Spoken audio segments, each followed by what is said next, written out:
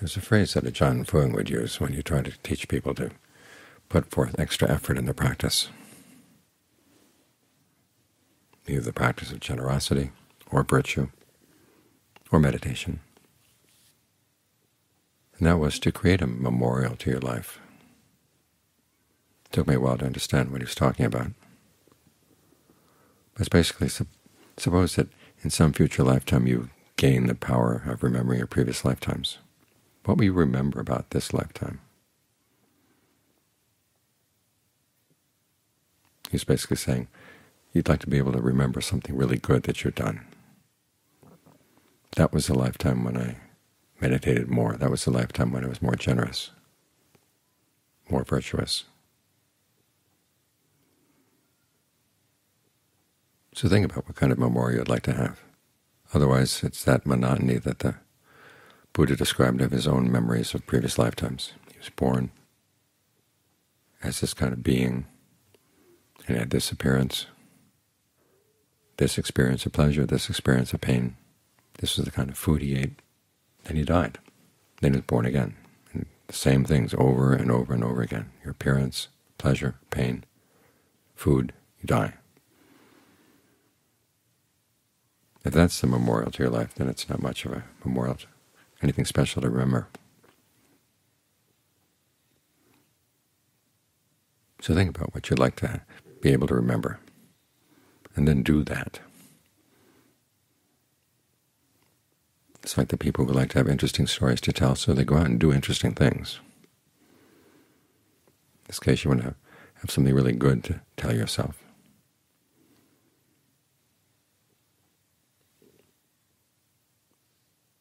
So, of course, one of Ajahn Fuang's memorials was the jetty that we built at the top of the mountain there in the monastery. And when we did the blasting to clear that little part of the mountain, there was one rock that came up, and it was almost a perfect rectangle. And so Ajahn Fuang decided that we'd have a Buddha footprint carved in the rectangle. And on the sides of the rectangle had the word Iddhipada placed. Iddhipada, base of success or base of power, as a reminder of how you build a memorial to your life. The first is desire. You want to do something special. Think about what the Buddha did that was special. He found the path to the end of suffering, was able to teach it to many beings.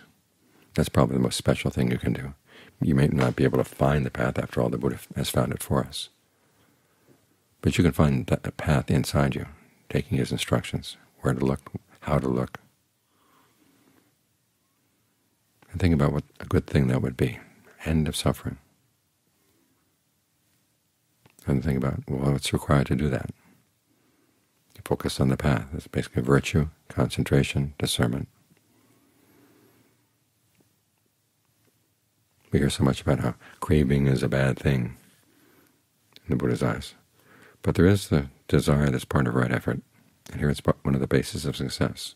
The trick, of course, is to desire the right things and to focus your desire properly on the causes, not so much on the results.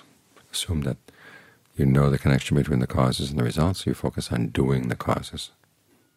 You don't just sit around waiting for the results to come. This is related to the Buddha's observation on how wisdom begins. You ask those who know, what when I do it will lead to long-term welfare and happiness? The wisdom that lies in wanting to focus on the causes. You realize that happiness doesn't come floating by. There are causes. They're in your actions. So you want to know what to do. And so your desire then gets focused on what you have to do. Try to do this well. You're sitting here watching the breath. What does it mean to watch the breath well? We stay continually with it as best you can. And if you wander off, you come back as quickly as you can. Firmly, but without a lot of recrimination.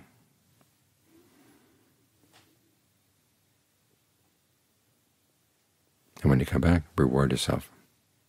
Breathe in a way that feels especially good Or think of a part of the body that may not be getting much breath energy right now. Well, give it some.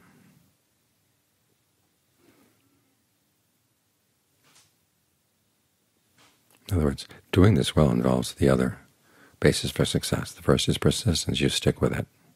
You have a clear sense of what's skillful and what's not skillful. And then you motivate yourself to do what's skillful.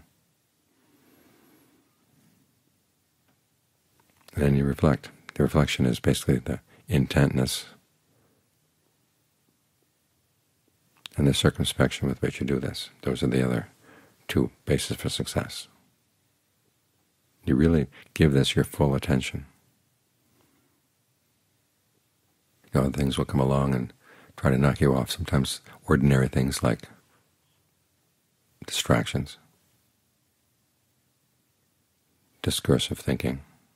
In other words, thinking that's not involved with the breath right now. And sometimes strange things can happen.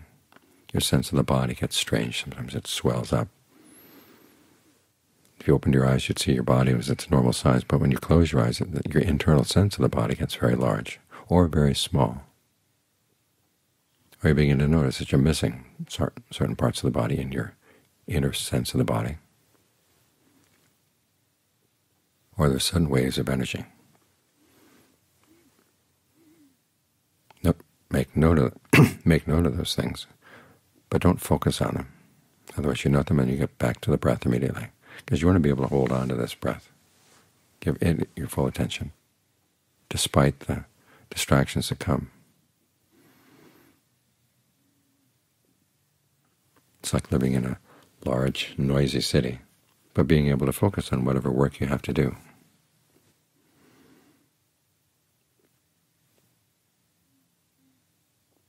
And as you stay focused, then the range of your focus begins to enlarge. And the disturbances begin to calm down. You notice in John Lee's book on the craft of the heart, his discussion of rapture is under disturbance. The Buddha lists rapture, of course, as a factor for the first two jhanas. But feelings of rapture are things that you do have to get beyond if you want the mind to be really still. So even though they're one of the rewards of getting the mind to settle down, you can't focus on them. You have to give your breath your full attention. That's what the intentness is all about. You want to do this really well. Don't let your range of attention get divided up. And then reflect on what you're doing. That's what the circumspection is all about. You commit yourself to getting the mind with the breath, and then you watch it. This ability to watch your own mind is really central to the practice. Because after all, how are you going to watch your cravings unless you can watch your own mind? How are you going to watch your clinging? These are the things you're doing. The suffering is not something that gets imposed on you. It's something you do. And the cause of suffering are things that you do. So it's going to be imperative that you have to learn how to observe yourself. Observe yourself as you're being generous. You observe yourself as you're trying to hold by the precepts. But you want to also observe yourself as the mind is settling down. The Buddha talks about this again and again and again and again. You get the mind in a good state of concentration. Get it really snug with this object. Get it past the rapture, get it past the pleasure even. There's a sense of clear, bright awareness.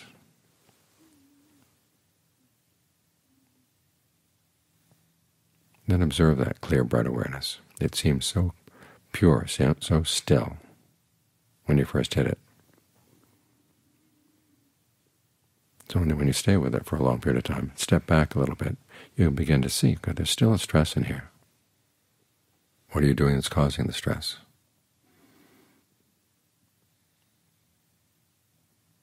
Look for it. And depending on what you find, either you go to a deeper level of concentration For example, if you see that having the perception of the body as having a shape is imposing a little bit too much on it, okay, drop that perception. Let the body just be a cloud, little droplets of mist, not clearly defined. And then realize there's space between those little droplets, and it extends out in all directions. It seems larger than the range of your awareness. Okay, that's going to be more still than just being with a still breath, with a sense of the body being filled with your awareness right here. But it's just another state of concentration. You also might notice how you're talking to yourself about the stillness, and how many layers of conversation there are about the stillness as you peel this away. It is possible that you can peel away all the levels of fabrication that might be in the mind. And that would go to places very different.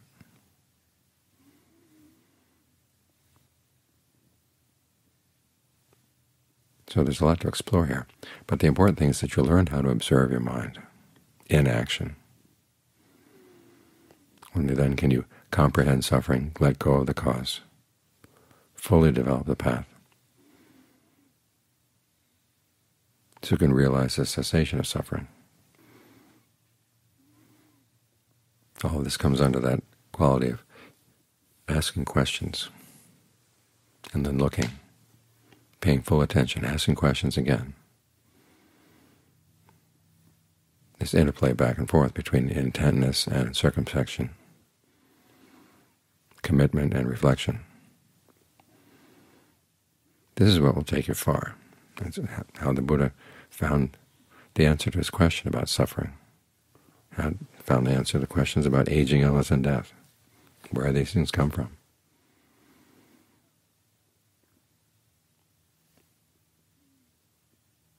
So many meditators get stuck on things because they're not really good at observing their own minds.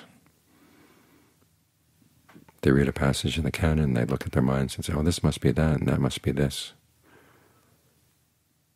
I'll let go, let go, let go. And they decide they've let go of everything. But they're not watching themselves carefully. They don't bother to turn around and look at, well, who's talking about all this?